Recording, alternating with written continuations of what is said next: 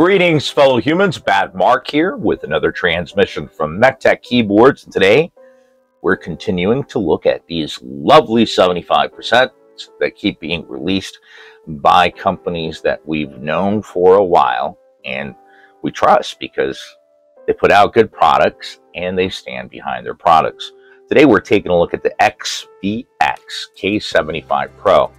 Now, I should address it because I know a lot of people haven't or have been confused by it. XVX and Metre were a combined company at one point, but in the last few months they have split, and now XVX is one company and Metre is another. So just so that you know. Now XVX, they do have a profile keycaps. They name XVX, which are, I guess you could call them low profile cherries. They're very low to the ground. They're actually quite nice. I like them. I have a couple of sets on keyboards as they're standard size keyboards, but with those keys, it really does bring the typing angle a little bit lower.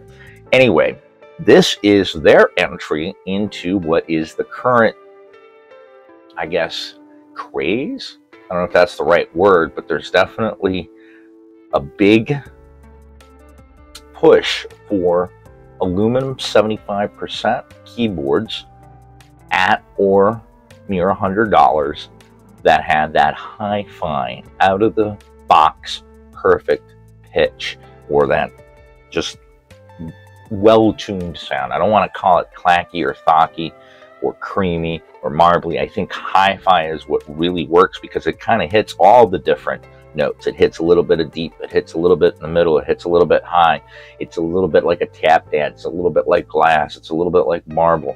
But it's basically how, for those of us that have been in the hobby for some time, it's kind of one of those sound profiles that I think a lot of us tried to reach for. Some of us probably did get, or at least come close to, in the modifications that we did. So now these keyboards are sounding this way out of the box, and not only that, at an extremely great price. So the value proposition has just gotten so much better. There truly just is no need for group buys and waiting a year or two to get your product when you can get these great products that are made well. They've taken lessons from all the mistakes that previous designers and keyboard manufacturers have made, and they're bringing us the best of the best, and they're doing it in a way that, you know, practically every other product and every other market works like as an in-stock product. You pick the one that you want. You know, you have usually a little bit of customization, like what color you want, what switch you want, keycaps, so on. But I mean, as always, we can always pull the switches off, pull the keycaps off, and make it our own. Heck, we can do a different finish on the aluminum, like do a Cerakoting instead of an electrophorus.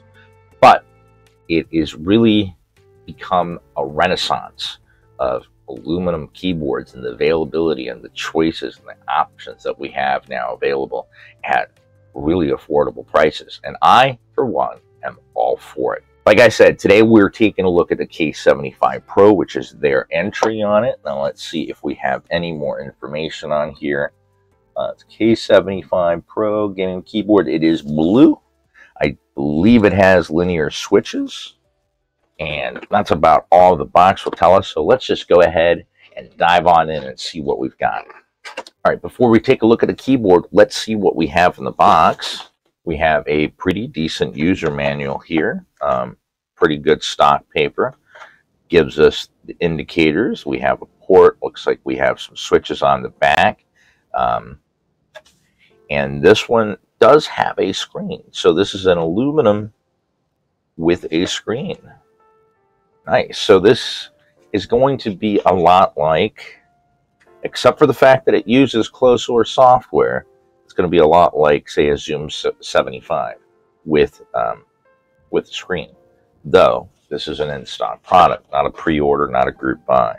We also have a user card that tells us what we have in the box, list of what to expect, and then some basic instructions for the combination keys. Obviously, the user manual is going to be a little bit more complete as to those functions. So we do have some extra keys. If we want to change the colors of a couple of the modifiers like Enter and Super, as well as the space bar. It's always appreciated. We do have the USB 2.4 gigahertz receiver. It would be nice if they included a logo on there. We have a nice nylon USB-A to USB-C cable. And we have your standard keycap and key switch puller.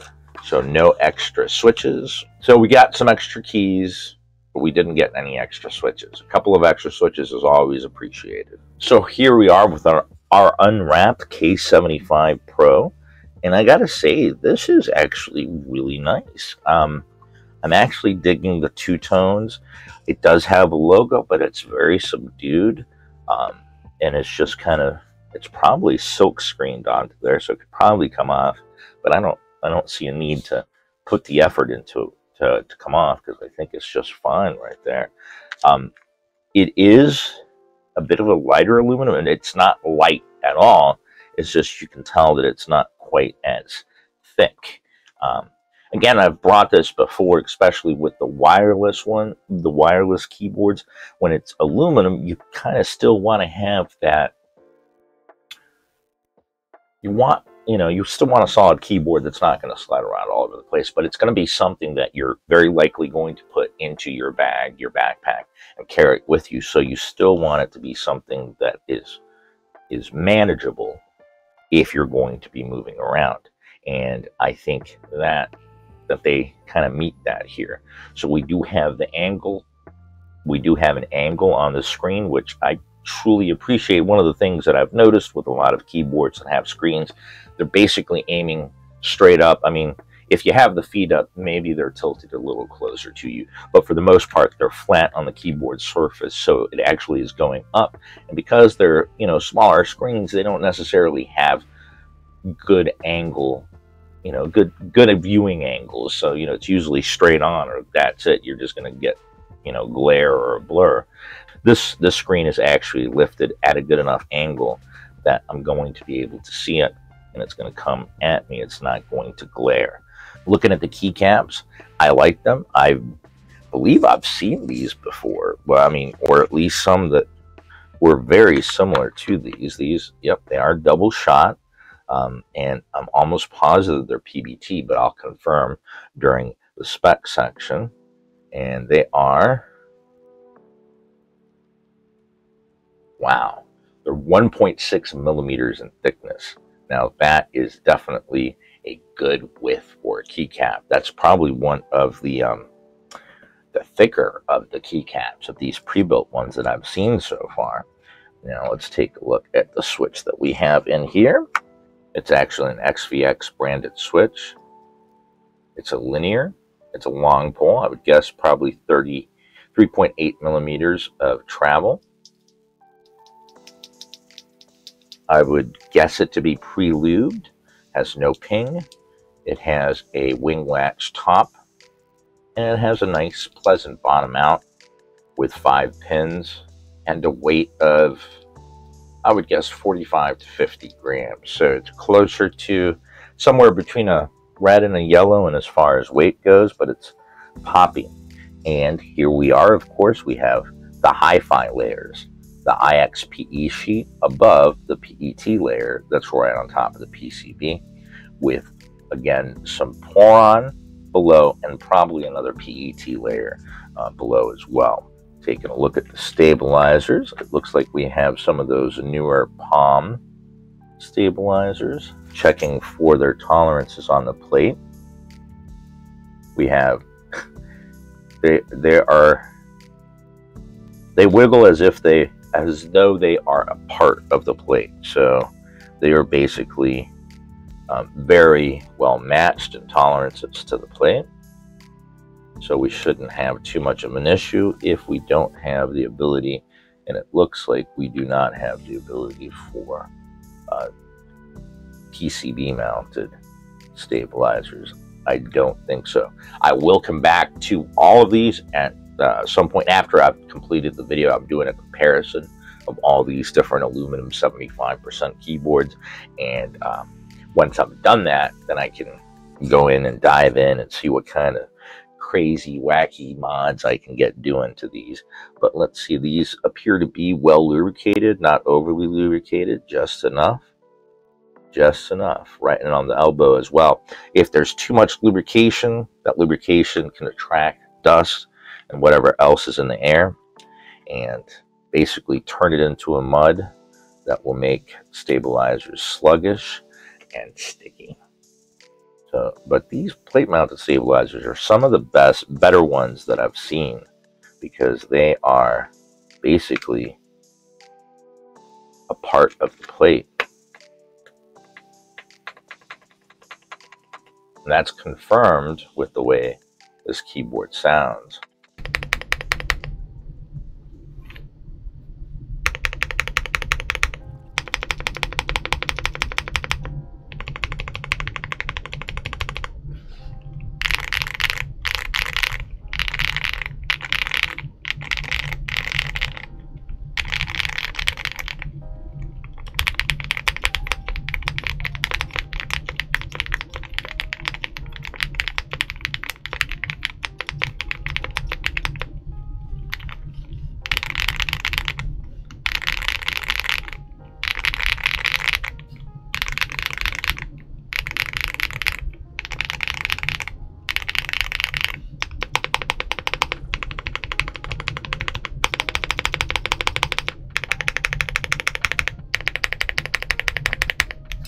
Don't get me wrong, this keyboard sounds amazing stock. I like modding them. Now I know I can mod it and change how this keyboard sounds, but I mean, when you're kind of modding up against what this sounds like stock, it's just kind of like, because these keyboards are just, they're coming with a point that, I mean, don't get me wrong, modding will still change how the keyboard sounds, and you can probably make some effect to how it feels as well.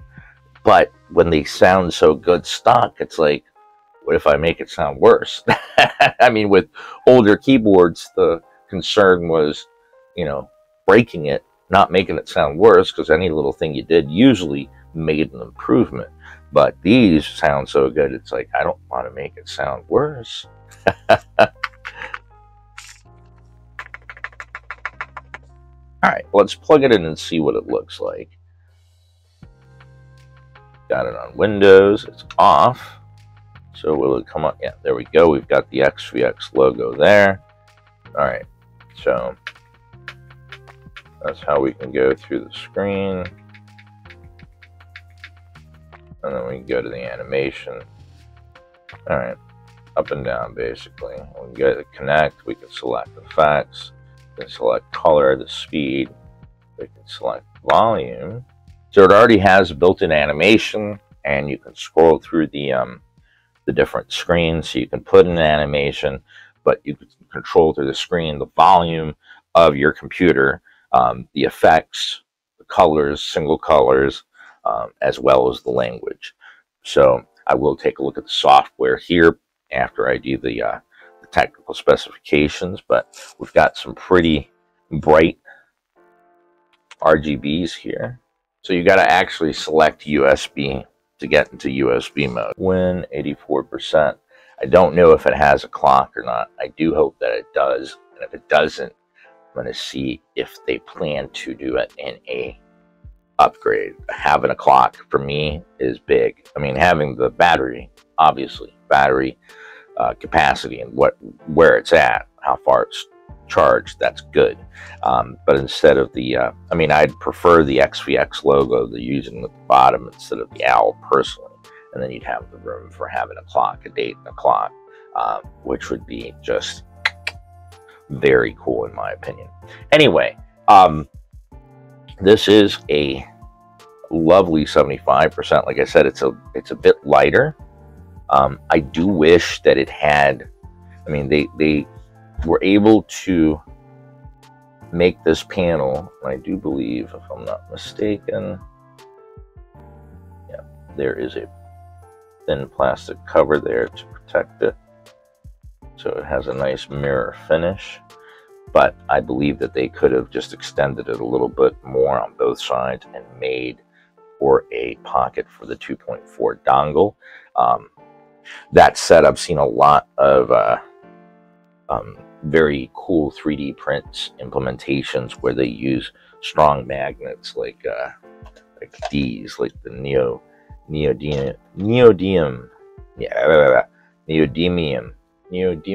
magnets that are quite strong, to where they basically attach it to the back of the keyboard. Now it can still come off that way, but I mean, and there's other little fixes, but it shouldn't be left up to the consumer to, you know, worry about losing it. And also, being that it doesn't have the logo, if it had the logo on it, you know, okay, they can carry it in their pocket, you know, or the pocket of their backpack.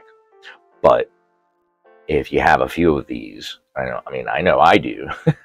So as much as I'd love for my laptop to have everything conveniently already connected, I carry a USB hub with 2 or 3 dongles connected at any one time for the different devices that I use with my laptop. So it's just, and all the other ones have the logo. I know exactly what they are.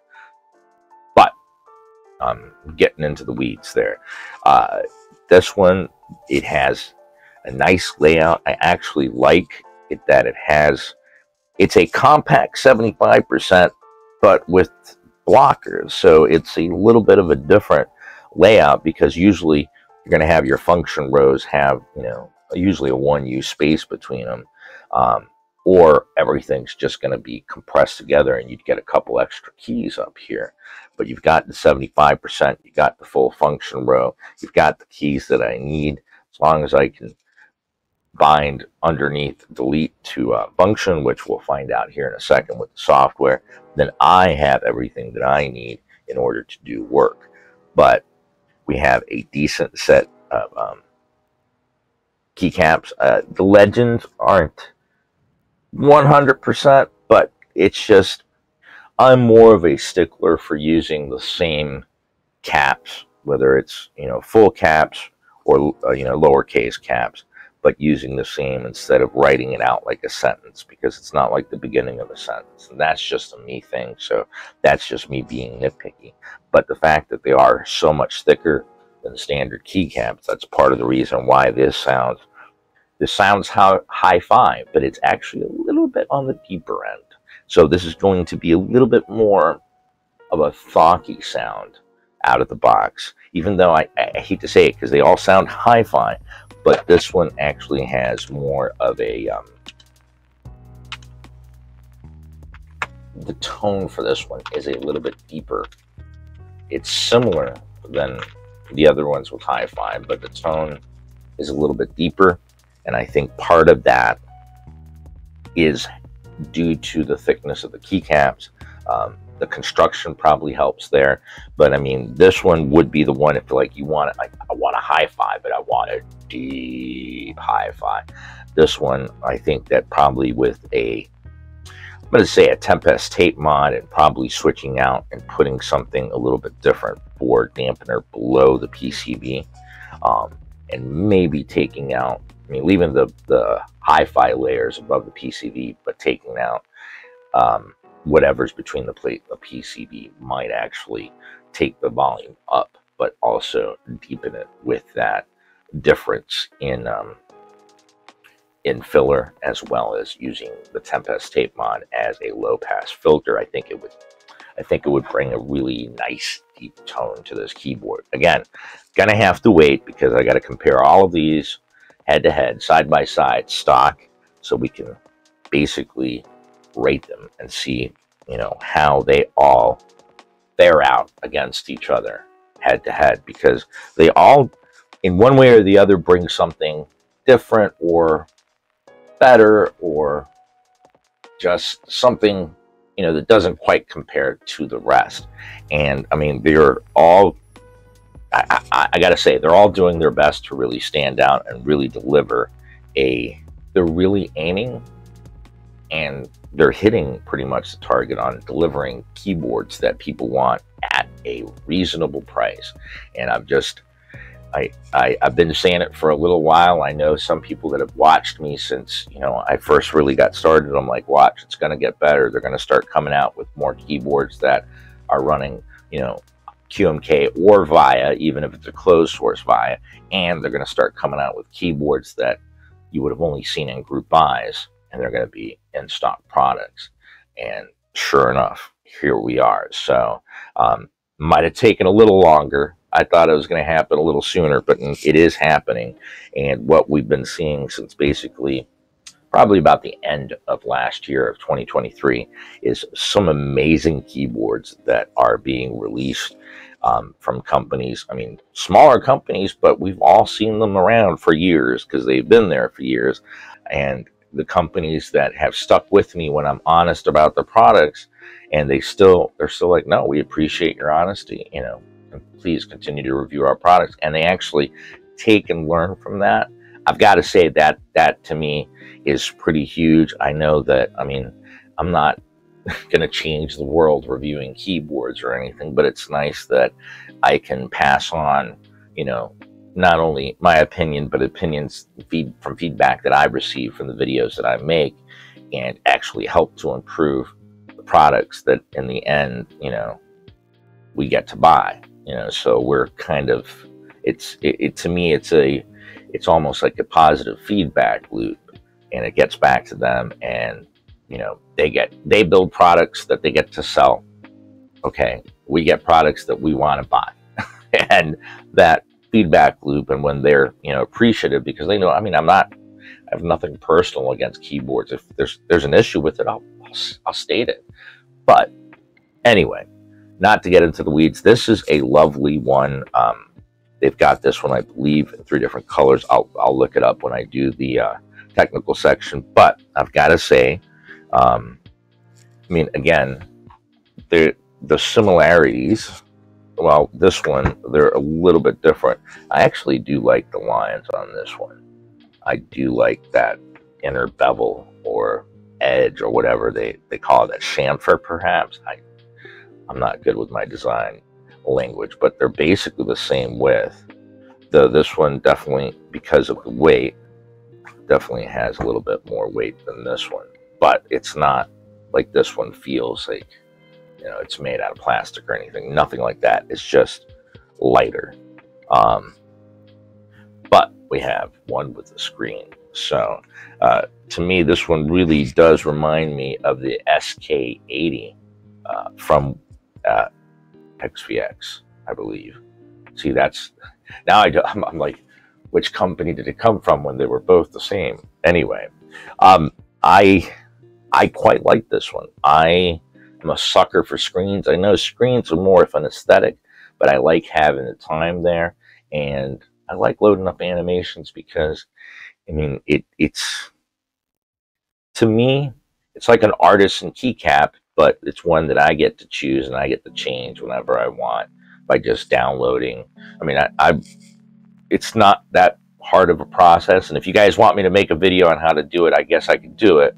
But I mean, I can even just take a clip of a movie, you know, take the however long that clip would be, turn it into a GIF, and then size it down to where it'll fit on the screen. And I can, you know, whether it's a joke, whether it's an inspirational quote, whether it's just something that gets me going through the day, whatever.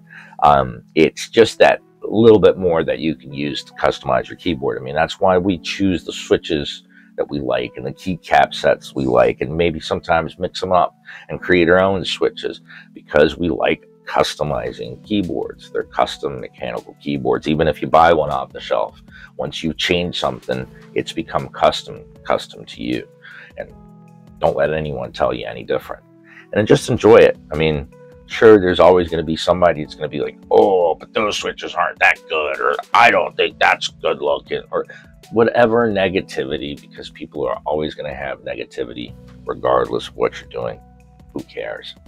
Ignore the haters, as they say. Anyway, with the XVX K75 Pro, we've got 3-mode connectivity, Bluetooth 5, USB 2.4, and of course USB-C. We've got a screen, got 81 keys. We have I mean, this is, in my opinion, this is going to be a good road warrior, because, I mean, those of us who've been, you know, in the keyboard hobby for a little while, we've seen screens come. I mean, they've been around for probably 3 years, but it's the last year and a half where they've really just blown up. You know, almost every keyboard has an option for it, but there's still people that I'll take out one of my keyboards with a screen, and I'll be in public and people will be like, why does your keyboard have a screen on it? If it's like at a coffee shop or a diner, it's without fail. If I have one of my keyboards with a screen, at least one person's going to come up to me and ask me about the screen on my keyboard. And not for nothing, most of the times it turns into some really, really interesting and fun conversations. But I think it's one of the aesthetics. Yes, I prefer having a knob. Actually, I prefer having both, but it doesn't kill me to use F11, F12 to bring up the volume, bring it down. That's usually on most keys. That's where that's located anyway. It's usually mute, volume up, volume down. So if I'm on the road, I can deal with that. Anyway, this is like I said, it's the Rainy originally came with a very similar keycap set as this one, and yeah, they're very, very similar, except obviously for the screen and the fact that here we have the normal spacing. Well, not normal spacing. I've seen different spacing between this part and these parts depending on how the keyboard layout is. But here we have basically a blocker almost. That's a 1U. And then we have a blocker down here like we have here. But we don't have one here so that we can get the full 4-key column. Just the specs. Today we are taking a look at the XVX K75 Pro. A 75-key CNC aluminum 3-mode, 75%, that is available in 3 colors. This keyboard comes with a leaf spring gasket mounted PC plate with flex cuts on both the plate and the PCB. It is a south-facing 3 and 5 pin hot swap compatible PCB that has a HiFi layer with IXPE as well as a PET layer above the PCB. It does come with high tolerance plate mounted stabilizers. It does come preloaded with double shot PBT cherry keycaps that are 1.4 millimeters in thickness. It is also loaded with XVX medium purple linear with switches. The battery in this keyboard has a 4,000 milliamp hour capacity and comes weighing in at 1,388 grams fully loaded. The chin of this keyboard sits at 22 millimeters, while the back sits at 35 millimeters, providing for an angle of typing of 9 degrees. This keyboard MSRP is for $99.99 on XVX's website. Links below. All right, so for the software, I just searched for XVX channel, and K75 Pro took me straight to the product page. And for software, the first thing though I saw was for Windows systems and for Linux systems, and it was a document. I'm like, no, that's not the driver. So I had to scroll down just a little bit, and I found the download for the K75 Pro. Now they have a couple of 75s, so I accidentally first scrolled past it, and then I had to scroll back up to the top because it was up near the top of the list. So it does come as a RAR, a RAR file. It's just a type of compression. So you can use a 7-zip, and a lot of different compression utilities are compatible with RAR. If not, you can use 7-zip. It's an open source software that you can download, and it will uncompress the file. Go ahead and run that. Once you run it, it gives you the basic options. If you want to add a link to the desktop, it goes ahead and installs it. Then it gives you the option, by default it's checked, to launch the software. Once the software is loaded, you see that you do have already 3 different configuration spots, and you can add more. But we do have a top layer, which is your normal layer. We have a function layer. Then we have a momentary and a toggle. So by default, it's a momentary function layer, but we also have a toggle function layer. So technically, you can program it as 2, and then you can have different configs. So you can have numerous configurations of a dual layer. In the settings, it does allow you to set a key response time.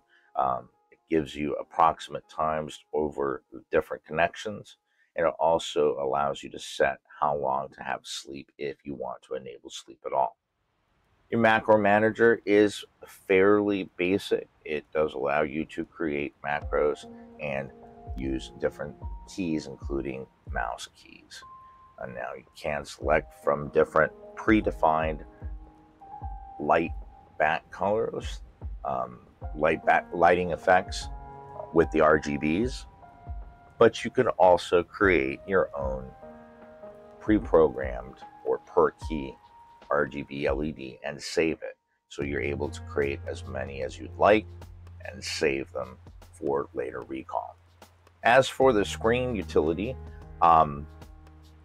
this is the second one that I've seen that actually has the ability for you to download the default one, because there never does seem to be, even if you reset the keyboard, I haven't seen any actually that from the keyboard will allow you to actually go back to whatever image it came with default as a demonstration or as a default, animation on there. So this one actually does allow you to save.